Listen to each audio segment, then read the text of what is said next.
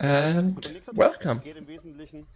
Our next talk is mostly, oh, I prepared something. It's about this. This relatively ugly piece of electronics might also look like this. Jaden will talk about how they work, and in the question and answer session will answer your questions. And welcome, Jaden, to the presentation. Yeah, hi. As said, I will talk a bit how you can turn a dev-board, how you can move from a dev-board with cables all around to something proper, looking like this, a proper PCB. However, let's get starting. I'm Jaden, I use female pronouns, I'm 19 and I currently go to school. I'm doing my university entry exam and you can see me on Mastodon and maybe on my website. Once the talk is done, you still have any questions, please hit me up on Mastodon. What are we talking about? How can I turn all my cables to a proper decision? Do I need all the parts? Is it a good idea what I build? How can I turn that into a PCB design I can get made, can have produced? How can I get all the parts, and how can I assemble everything to a functioning and beautiful looking result? First of all, we need an idea. An idea I had was back then when displays were an e-ink display was something new. I wanted a proper looking e-ink display, and that was the idea I continued with. First, you think about what can I do. Usually you have an example circuit with the dev board and you build it.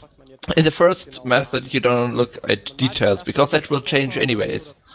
So you look at what do you want to do. You create it, draw it down on paper. It does not need to be beautiful. It can just be a doodle, and you connect more parts to it. You need an e-ink, you need a battery, you need a CPU. That's the easiest you can do in the beginning. Just draw everything. Then the fun part starts. You have to build it. In the beginning it's a whole mess with cables and a lot of mixed up parts, but that's the most fun part of it. And when you have something, you build it, you test it, and start again and again, until at the end it works. It works the way you think it should work. It probably will take several weeks or at least hours. And with the time you find all the small mistakes. Once that is done, you have a whole bunch of cables and everything works, but it does not look that good. And how can you turn that, bring that to somewhere else? I don't want to have the e-ink display on the table with all the cables. It's meh. Maybe I even want to have it in a beautiful way. And then you get the idea. Why don't I create a PCB? And then the second question is, how do I create PCBs? Is that expensive? Is that complicated? What do I have to think about? That is something that is overwhelming in the beginning. You get too many resources and informations, and they don't agree with each other. And earlier or later, yeah. The first step, you draw the circuit you have created. You can just, write Arduino in a block and just look at the I opened. You can use Eagle from Autodesk. There's the free version. Then there's the free software KiCad, and there are different projects. I did all my projects in Eagle. there's a student version that is free, and Eagle is a good program. It, if I remember correctly, was free at some point and was bought up. What did I build? I have a dev board here.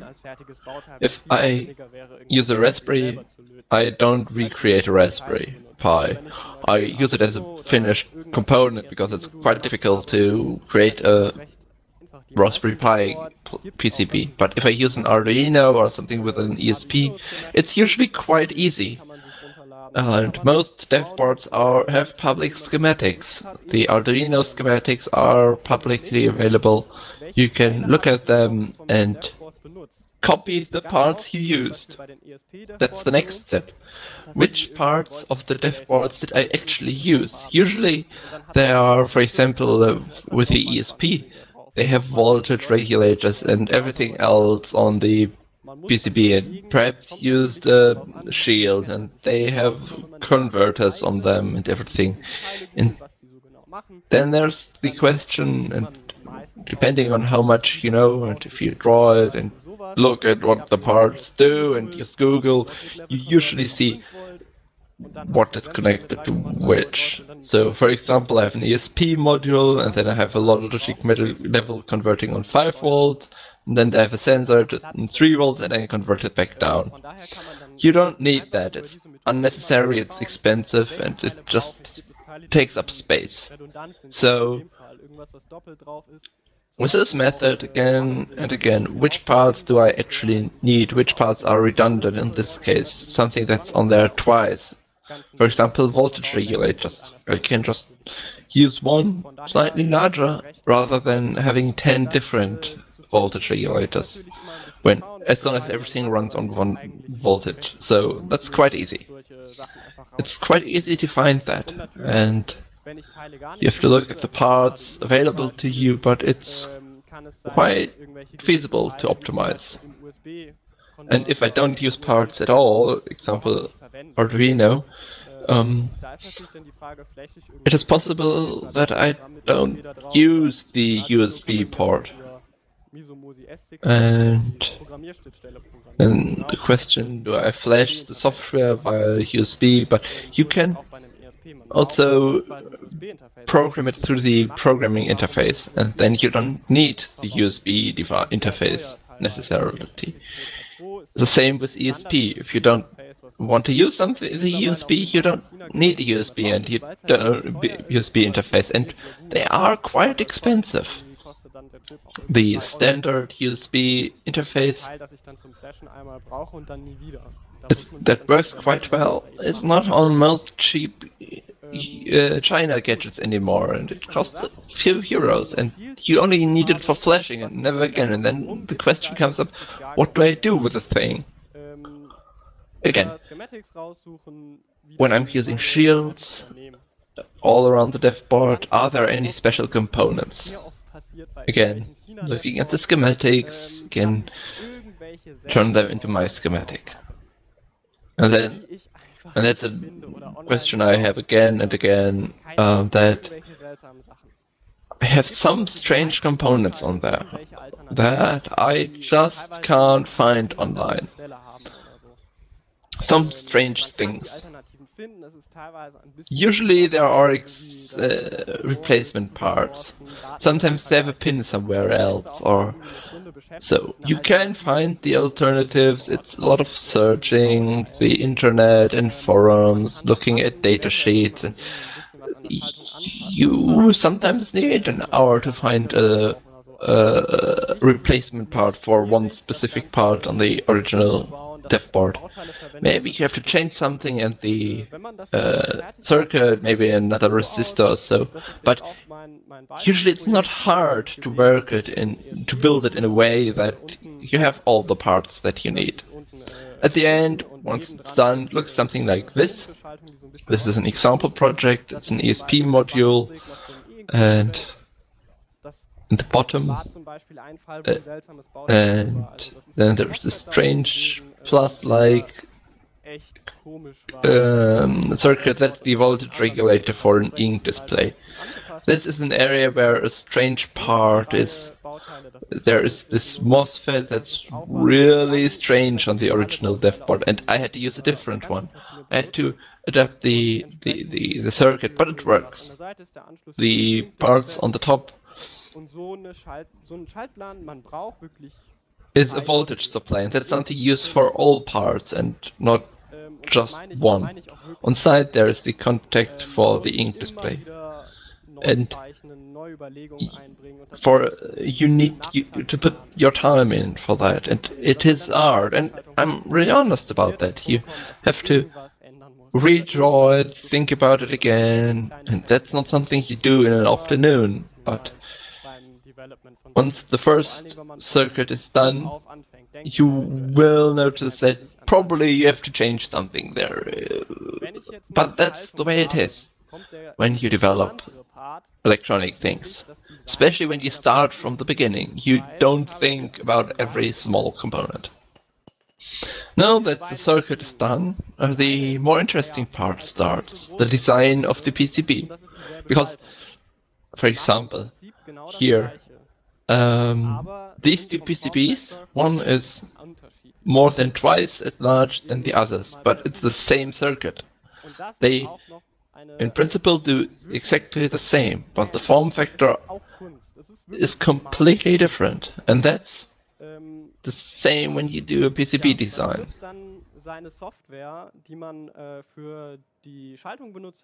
And again, this is art, it's a drawing. You use your software,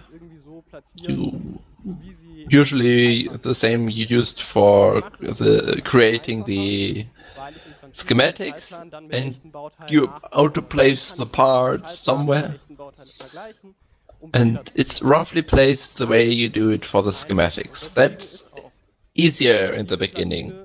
You rebuild your schematics with real parts, and you can just look at it and compare it with the circuit diagram, and that's why this PCB is so much larger. I rebuilt the schematics. And if you're really fancy, you can print the schematics onto the PCB. You don't have to look at the schematics while debugging. Once you have something that really works, that you can debug, and then you can shrink the electronic part to maybe put it into an existing case or something. Then parts on both sides. In the beginning, for debugging, it's quite bad, and even for hand soldering, it's a lot of work. But if you want to put it in a small form factor, if it's supposed to fit in a existing case, you can think about it. Many of the PCB design software already can create 3D module from your PCB. That's especially easy because you can just take the design PCB model and just put that, import it into Fusion 360 and just say, hey, I build the fitting case around it, and you don't have to measure and calculate, but you can just import it and use it. That's quite handy, and that's why I use Eagle, because that's quite easy. It's Autodesk, and whether you want to use Autodesk or not, it works. I have parts everywhere. They are not connected. And the next step is routing.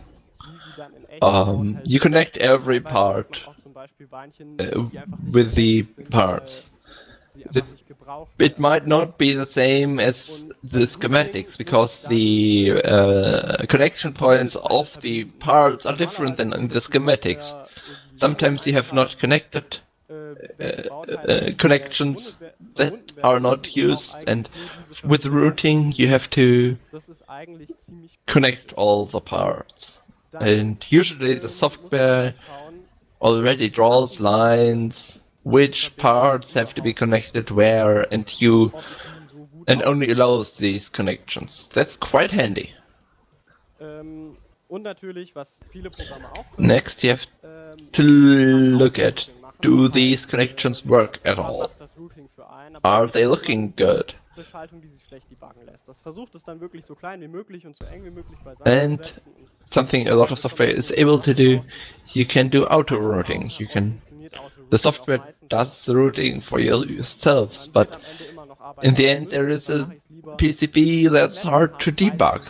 It tries to fit it as small as possible, and sometimes there are strange things. Auto routing does not work that good.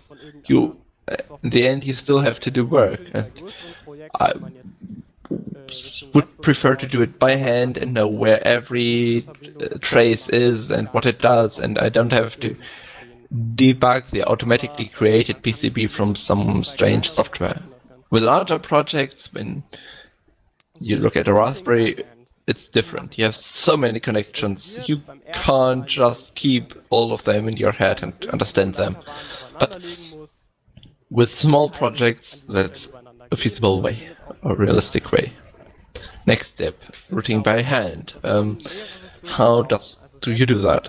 It won't work the first time, because you will have to layer traces, and that doesn't work, and you won't find a different solution.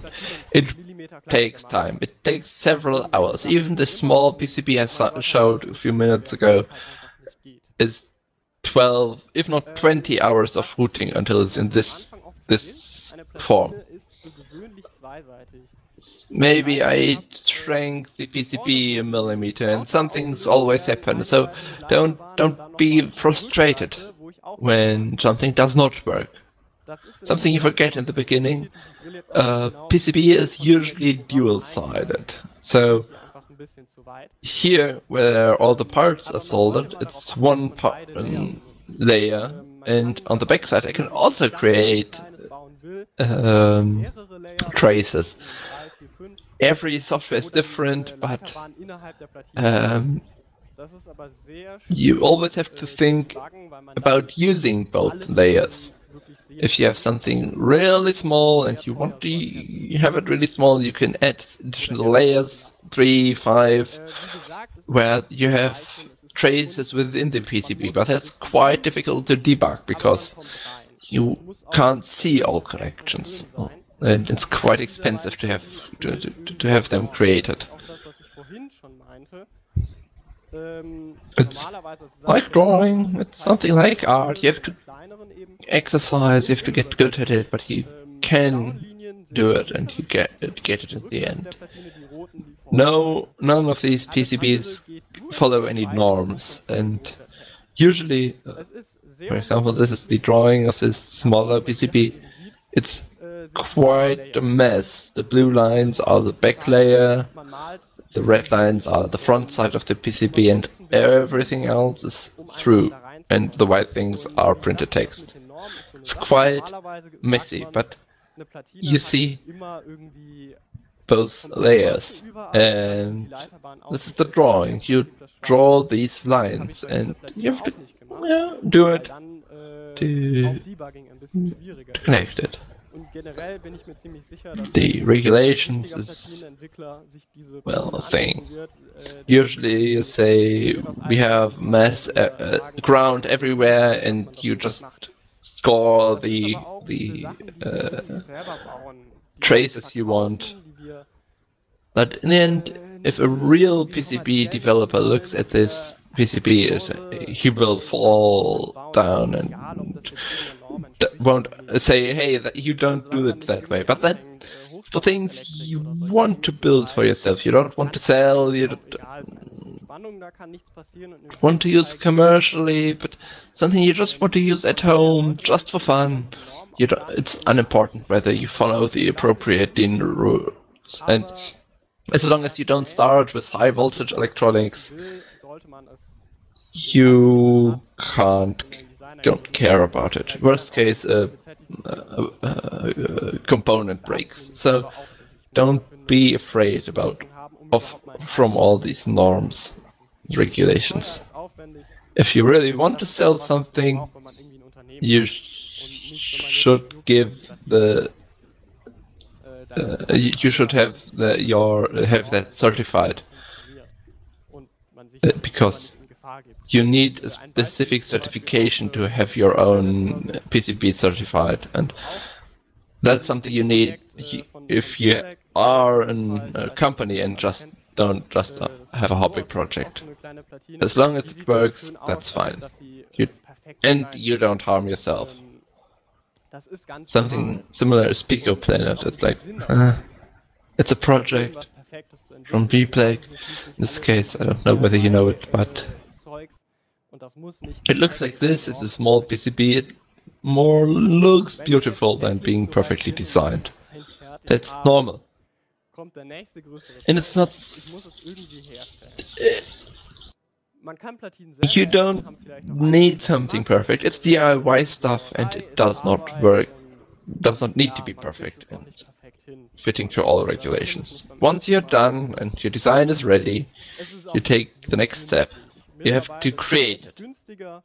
PCBs can be done at home. It's a lot of work and it's messy and it won't be perfect, especially not the first time. And it's not that cheap.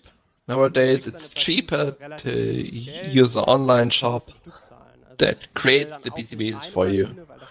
Most of them are somewhere in China, 30 PCB for example, or JLC PCB. They do that under rather bad, more or less bad circumstances. You get your PCBs quite cheaply and in sufficient quantities. I order 10 or 50 at the time. You usually get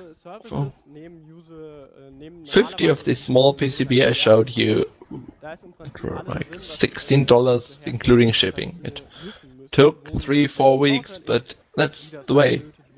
You also order all the other parts online and they take similar times.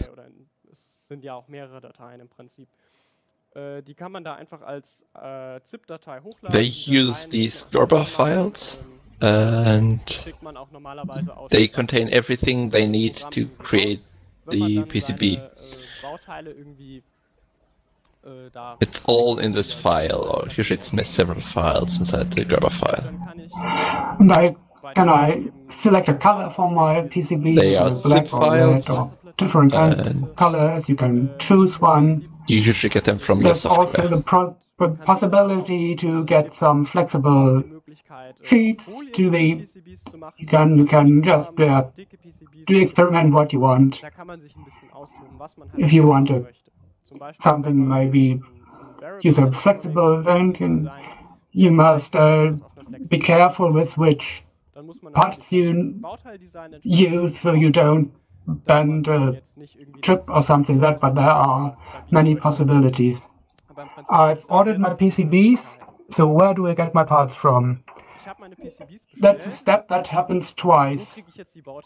Once when I design the PCB, just to see if I can actually get these parts, but then I have to actually order them. There are online shops, I listed some here, there are many shops, there are Germans, internationals, Reichelt is a German one, Arrow or Mauser are international. You can get your parts there, and you have to look where you order them. You can just choose buy your parts as a seller of your choice. You can buy them where you want to. It's doesn't matter. Parts are the same if they have the same dimensions at the same values. Important: always buy more parts than you need. Something will break. All the PCBs I've shown you are either without parts or broken, because all the ones that did work, they are built into some devices. If you do it for some time, you will have many broken PCBs. And it's always funny to see where errors happen. Something can go wrong when soldering, more like that soon. It could be that a part is defective or something, the trace is not there on the PCB. Things will happen. Don't worry too much. Just order more than you need and you'll be fine. So now I've ordered all my things and I have some time for a mate or coffee or tea or something. Now it will take, depending on where you ordered, take a week or maybe 2 or 3 or 4 until everything is there, if you have all the parts, until everything is there, so that you can start to build. And that is important. Wait until all the parts are there. It's not useful to solder a half-done part. So what to solder now? You can start soldering now. Soldering is, if you haven't done it too much, or if you're just starting again with a long part, it's work. It's real work. It's tiring. It takes time. And you should take your time. You should take a Saturday evening or the whole Saturday or a few hours on an afternoon and then do that. I had the luck last year that I could do that more or less professionally, and so I had much time for such projects. But it takes its time. If you have done your first 2 or 3 versions of your PCB, it will get faster. So print the schematics and the design. It's very practical, very important. Especially if you have access to a plotter to print it in A3 or A1 and put it up on the wall. That is really, really useful. Then you can draw into it, like I have to take care of soldering set. That part is in bag 3. I sorted my parts in bags or in cases and wrote it onto the plan. That makes it far easier to work because the workflow is much faster. Everyone has to find its own way in its own time how to do it best for yourself. Then one of the basic things is you start with the smallest and the passive parts. Those are usually the cheapest, and that's not so bad if they get too warm for a long time. Just solder them on and look, and then solder on the more expensive part at the end. The most expensive part at the end, so if you destroy the PCB during soldering, the expensive part aren't wasted. And then it's SMD. It's more of a design question, but it's important when soldering. SMD parts, which I've done, my PCBs are parts that sit on one side of the PCB and that are very small. If you're experienced with that, you can do it. But a beginner who hasn't soldered SMD, he should probably not do that. He should probably use through-hole parts, they're called, and you can design a PCB with that. It will not be as small as a PCB with SMD parts, but it's easier to solder. But there are many different sizes of SMD parts. If you look at the lower side of a Raspberry, there are parts that are smaller than a millimeter. You usually do not want to solder those by hand. There are size guides. Some guides you get on fairs. You can get them on fairs. It's like you can things where you can see the sizes and see how big it is. And if you do not know this, you can find someone in a hackerspace how big you should choose your SMD part if you want to solder is.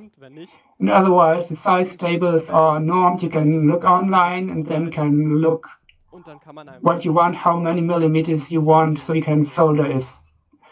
If you do not have equipment for soldering, which is especially for SMD part, you cannot use a €2 soldering iron, but should not be a problem. You can get cheap equipment, sometimes kits that can like 20-30 euros around that.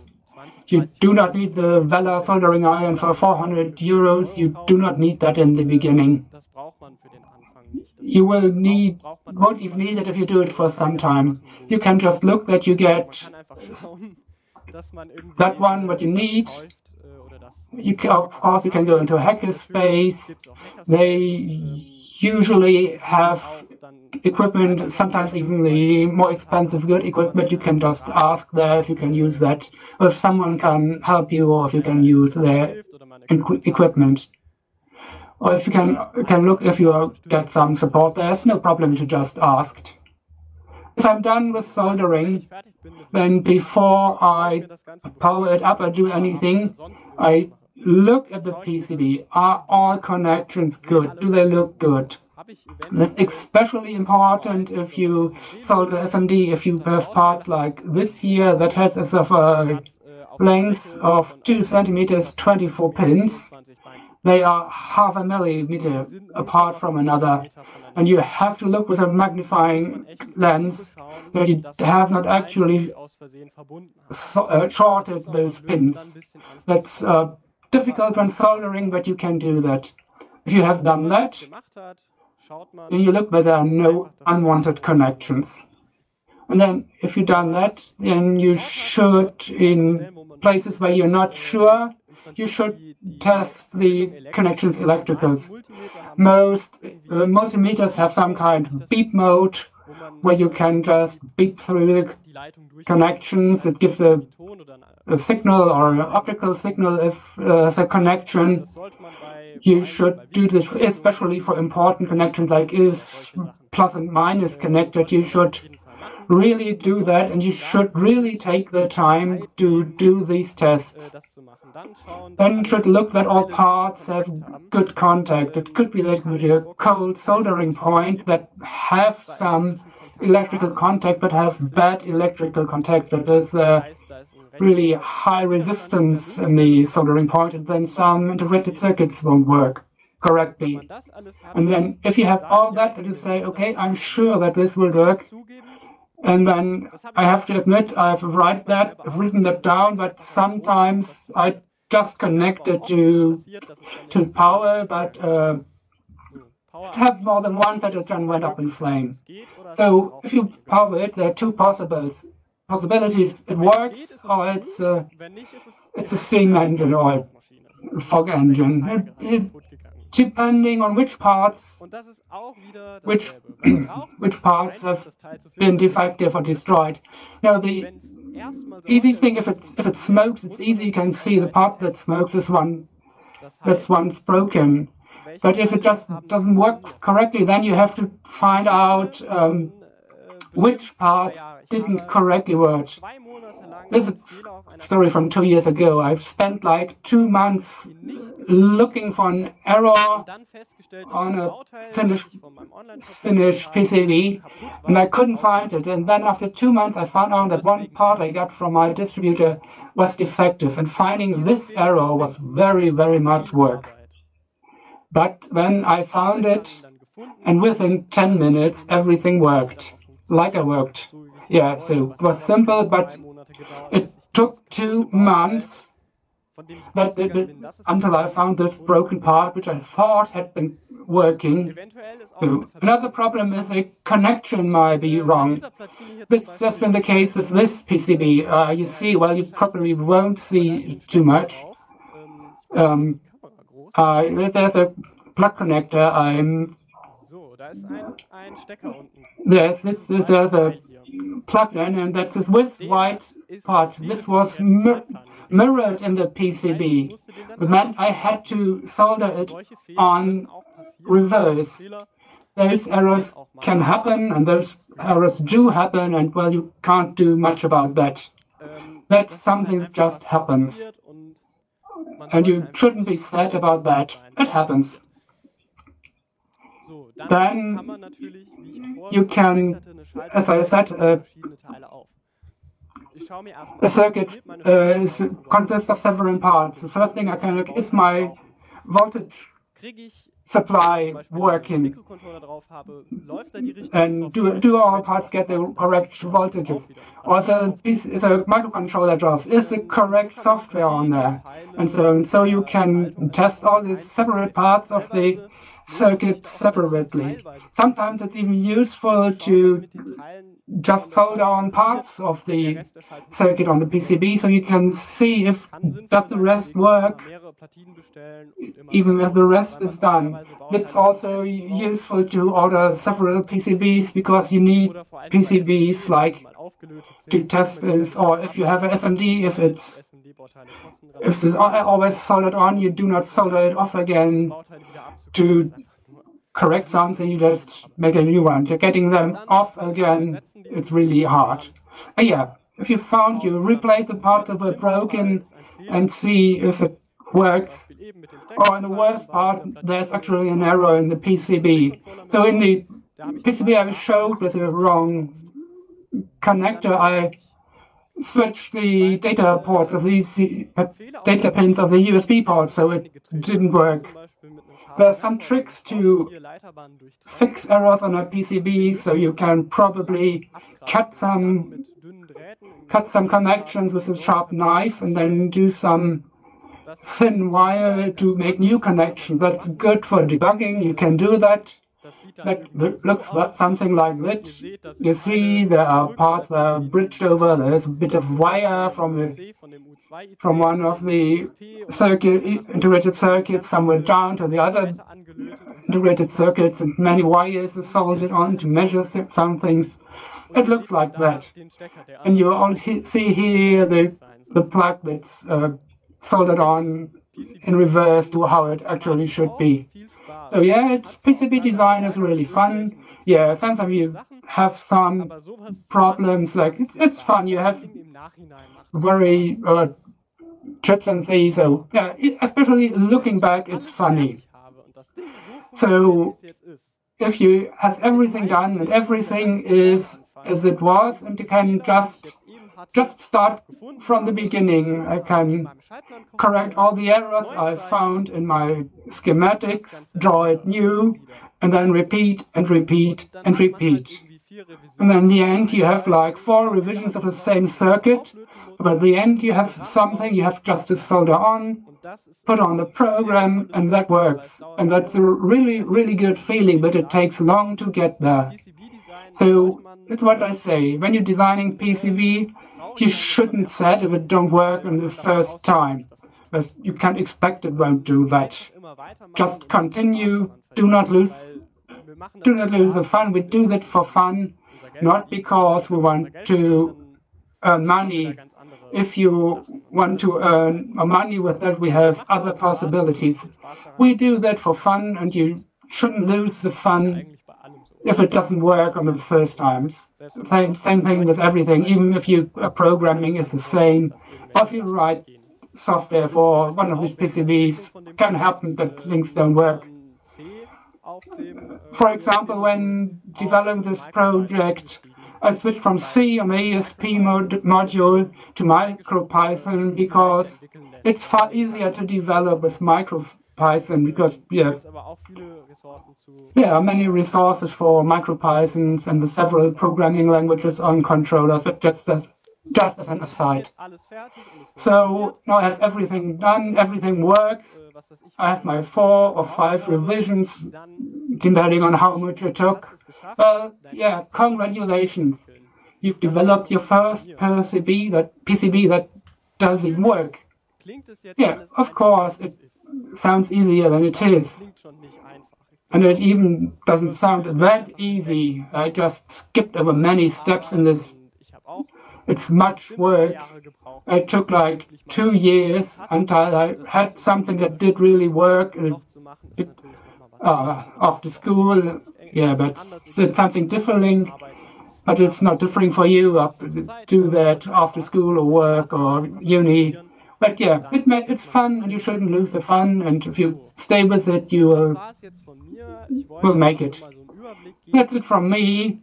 What I wanted to do, I've just wanted to give an overview, and my idea was that we now speak about projects from you, or ideas or questions or suggestions.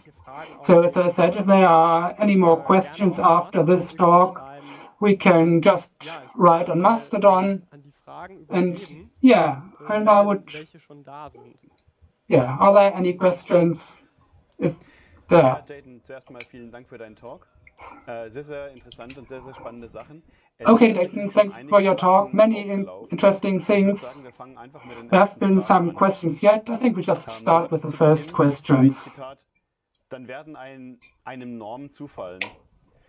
Gibt es denn so Standardnormen für Pin-Belegung? So Pin 1 ist immer Ground, Pin 23 ist immer VCC?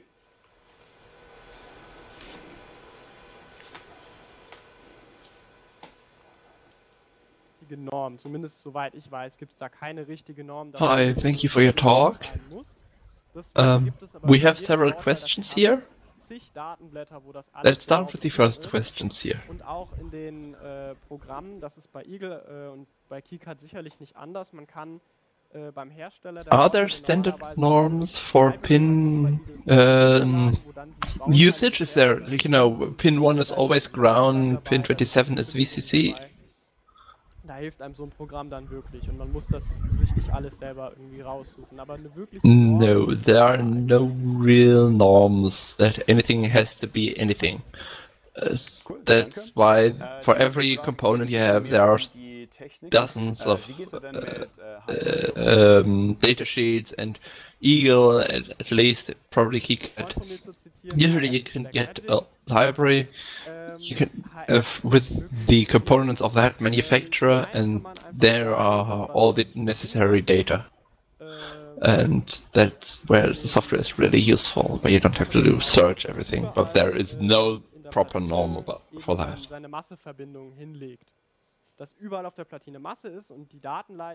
Thank you. Next question is more towards technology.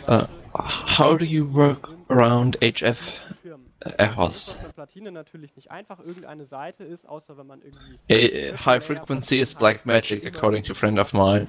HF is really, really difficult. That's something I said before.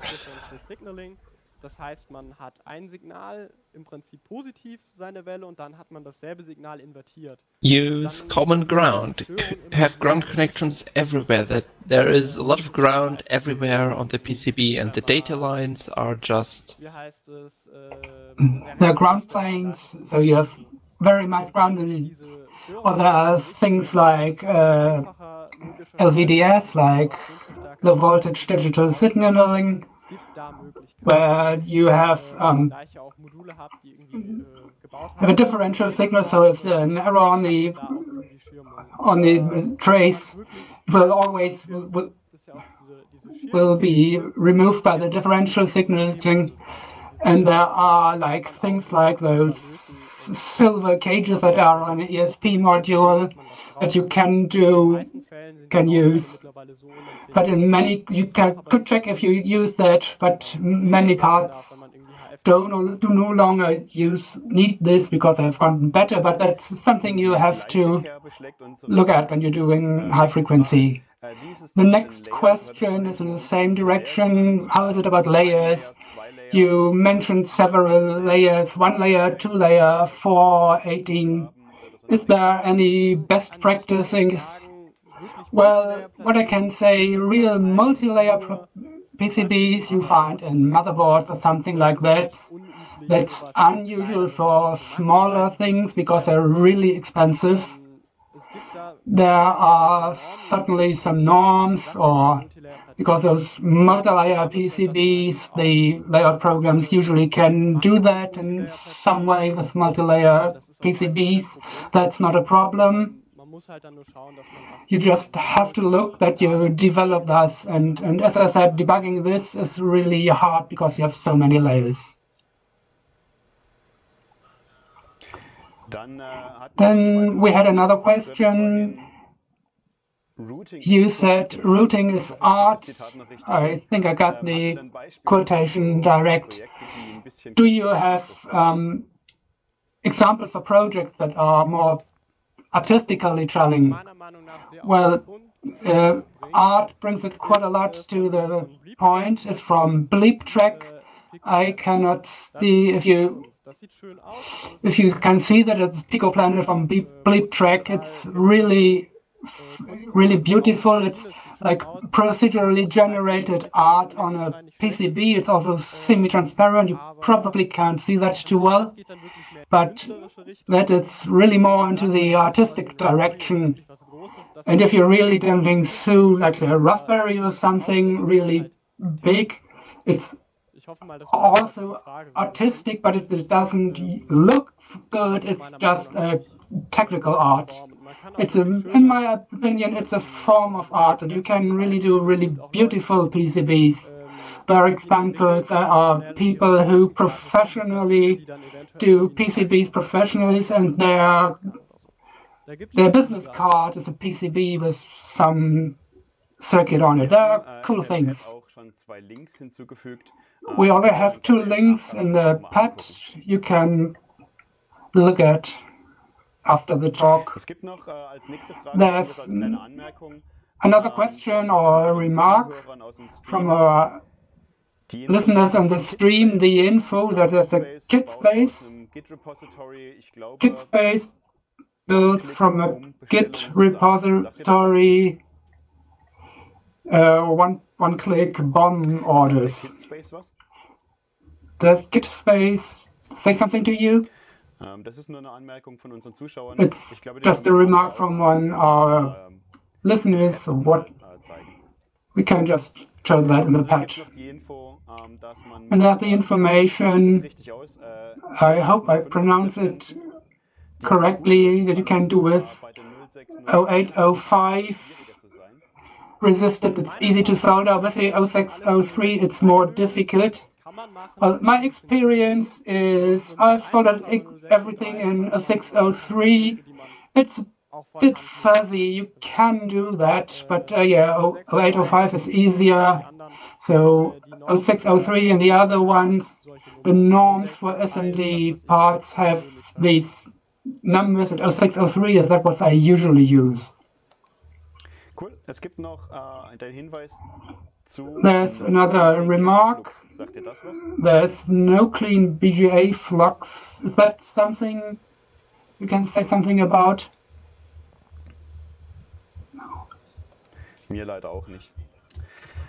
Wie gesagt, wenn ihr noch weitere Fragen habt, wir haben unsere Fragen. Okay, if you have other questions, we've had all the questions from the pad. If you have more questions, write them in the pad, and there are other channels, as mentioned, where you can ask more questions.